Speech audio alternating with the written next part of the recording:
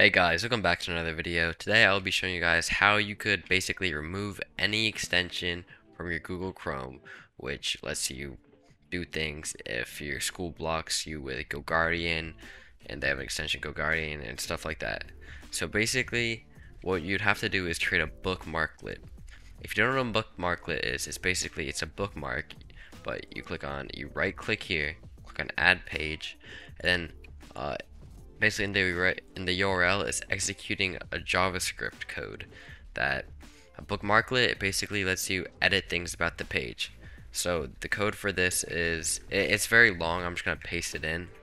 I will put it in the description down below just so you guys can see it, but this is it.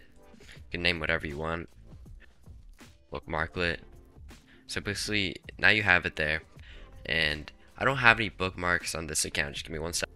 Okay, now that I got some extensions, what you have to do is you have to first go to a website.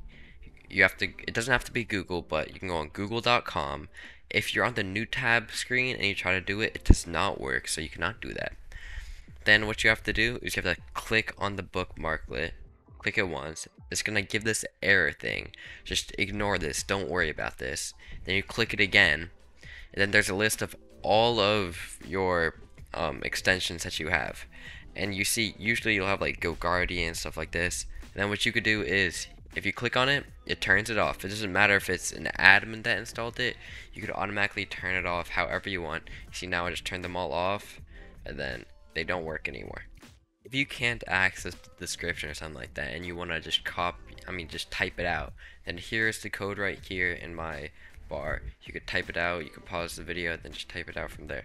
Let me know if this worked in the comment section down below. Make sure you like and subscribe. Have a great day.